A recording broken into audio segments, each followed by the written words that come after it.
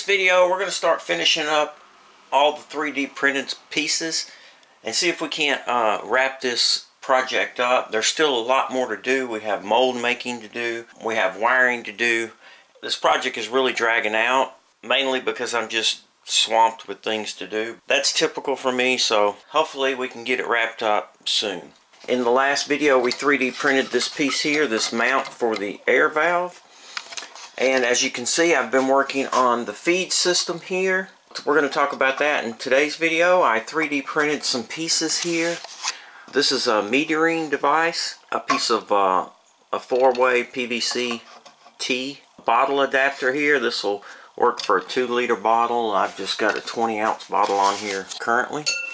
But it's just a simple metering device so that we can feed the pellets down into the heating chamber. There is a little metal brake so that when the pellets come down through here, they don't just go flying everywhere. They'll kind of hopefully slow down a little bit and fall straight into the funnel. I have yet to test that out. Now this metering device is just the 3D printed pieces and a PVC 4-way. Let's take a look at that. So fairly simple. I was going to try to use copper, but I couldn't, believe it or not, I couldn't find a copper T. But we have our handle here that's 3D printed with just a little square on here so that we can indicate it. I've also got a little arrow here so I know where up is. That arrow really needs to be bigger. And then our little cylinder here. So our cylinder is just kind of hollowed out here. I still need to kind of clean this up a little bit, but you get the idea. Now this, of course, could just be a piece of copper tubing if you wanted to, but I thought I'd just 3D print it. Now I did have to, the way this 4-way is made, there is like a stop where when you put the pipe in there, it stops, so I had to kind of put this in the lathe and just kind of clean that up. I believe the OD was okay. And so it just kind of goes together like so. And then put the handle on. And then you just turn it and meter out, well, this much. So you may need to turn it a couple times, 3 times, depending on your whatever mold you're using. But I think overall it'll be good. You can just count however many times you need. So that's the metering device. Then our pellet feed is just a bottle adapter that's 3D printed. And I drew it up as a 2-liter bottle. There's not that much room here. This is 20 ounces and that'll probably hold, I don't know, 3/4 of a pound of material. So that probably will last a good while. If I wanted to put a bigger bottle on here, I think, and I needed more space, I think I could just come and put like a 45 here or something and then just turn the bottle up this way. In fact, I may still do that because trying to dump this on there at a 90 vertically like that, it's hard to prevent it from pellets spilling everywhere. So maybe a good idea to just add another 45 right here, which I may do that. I will solder this up later. I wanted to kind of test it out, and so that's kind of where I'm at now. I did put this little baffle on here, and that's just to kind of slow down the pellets before they enter into the chamber here. This funnel's not that large. Probably could have made this a little bit longer, a little bit wider, but I think it's okay. I just as the pellets come in and hit the ram here, I didn't want them to kind of just go everywhere, land on top of here. You'd have plastic melting everywhere. So Charlie suggested I put a little brake on here, and so this is kind of what I came up with. It's just a little piece of sheet metal, and then I've got a little hinge folded on the end and a pin stuck through here. So let's test this out. That's kind of where I'm at right now. Alright, so I'm just going to put a little bag here just to kind of catch these pellets.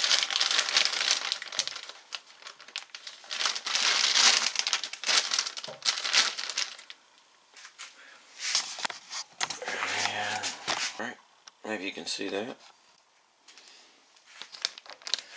We just turn the handle one turn. So that does a pretty good job of slowing the pellets down there.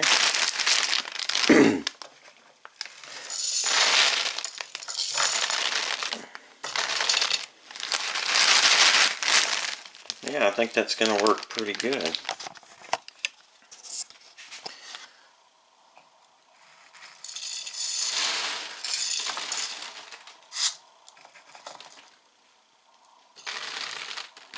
Might slow it down too much. So you can see that's kind of how it works there. I did modify this and kind of remove one of those teeth there so that I could just kind of feel where it is there. But I think that's going to work out good.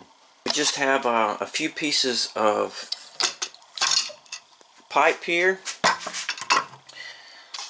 and you can see it just clips onto our mount here, and I think it's going to work out pretty good. So we've just got a 45 here and a few pieces of 3/4 inch pipe. I think I'm going to wait to solder this. I probably will eventually solder it just to make sure everything's good. Let's go into Fusion 360 and we'll just take a quick look at these little pieces here, as well as the electronics enclosure. Alright, so here we have our metering valve cylinder. This will go through the center of the four-way and just kind of help proportion out the pellets that we need. I started out just drawing a cylinder here, and then I drew a sketch for a bigger circle for the outer diameter of the four-way, and that way when I slide it through there it'll stop against that. Rounded out those corners, threaded a hole in the center to hold our handle. I then extruded the center portion here, came back and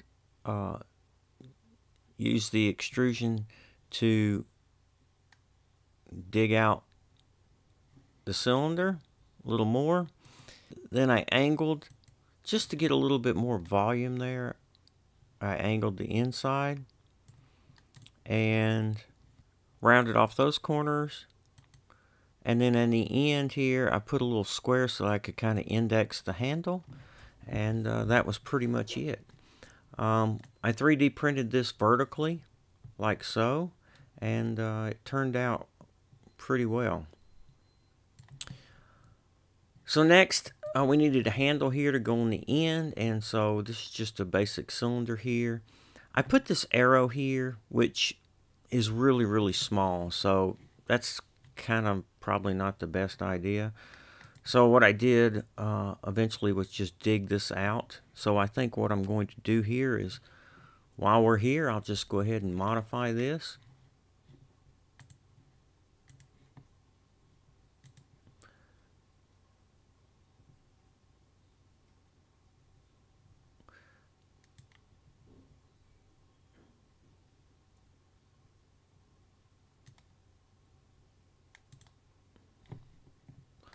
Like so, and then we'll just cut across this and knock that out.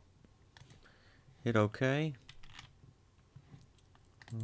Let's raise that up a little bit, just to this point right there. Yeah, that looks pretty good. And then knock these corners off here.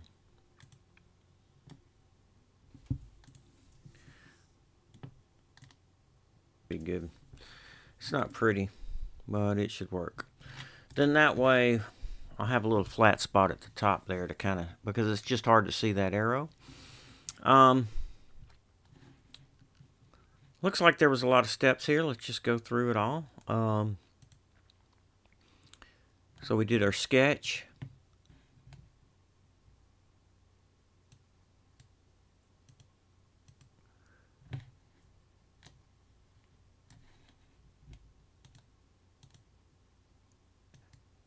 Went ahead and rounded it all off.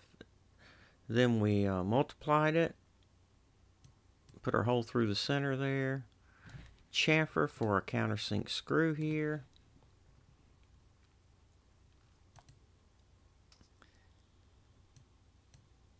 Sketched for our little arrow marker and cut the top off here. Alright. Yeah, that turned out good. Alright, so that is the handle.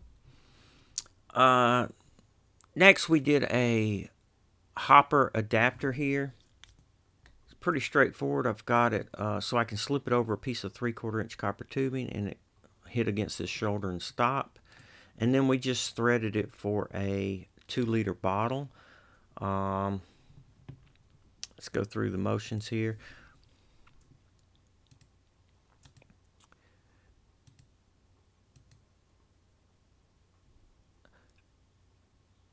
I just used the piping or the coil to do the threads here, and they're triangular. Let's see what, can't remember. It says it's a 2.7 millimeter pitch. I'm not sure if I downloaded that got that information off the internet somewhere or just kind of guesstimated.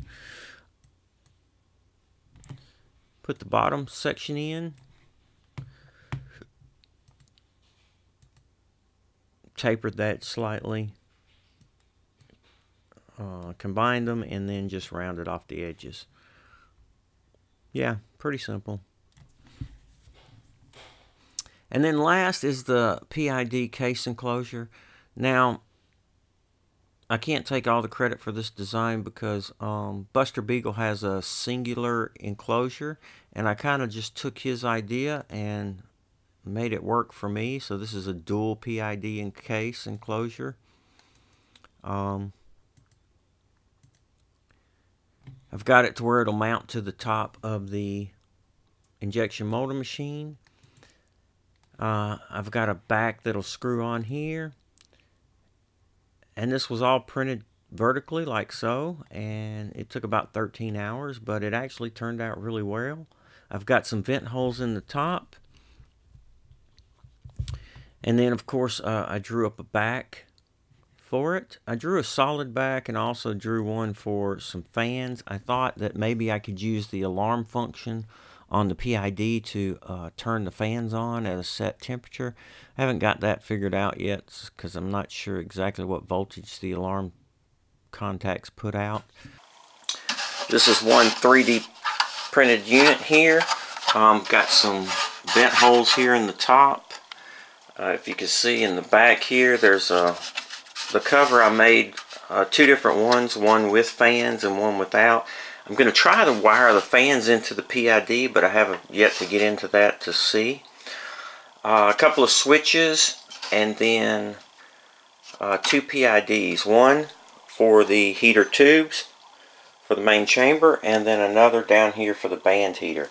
This will give us a dual zone heating, and with this design, it just lets you fine tune the temperatures a little bit better. And I think it's going to work out good. I also have this little support here that's just kind of super glued on the enclosure, the electronics enclosure, and it just bolts to the top in our little recess over here on the side, same as our mount. Sorry for all this kind of moving around, but this is just it's a big piece here. It's 38 inches tall, and so it's hard to get it all in the camera frame. So yeah, we're coming to a close on this project. After we get the thing completed and wired up and actually turned on, I am going to do some fiberglass wrap on the heat chamber here to kind of help maintain some temperature in there and prevent myself from accidentally getting burnt, and then hopefully, and we're going to wire this box up, and then we should be good to go. Then we just need to get into some mold making, and I've got a couple different ideas for that, but we're going to machine some molds, and we'll talk about that in a later video. But hopefully before the end of the year I can get this machine actually finished, and then that way we can concentrate at the first of the year on doing some mold making. And in the next video we'll wire up this electronics enclosure. Guys, if you're new to my channel and you're just tuning in, please click on that subscribe button in the bottom right hand corner. That way when I post a new video you'll get a notification, and if it's something you're interested in you can stop by and check it out. As always, please feel free to ask questions, make suggestions, or leave comments. Thumbs up if you liked the video. Please subscribe, and most importantly, be safe.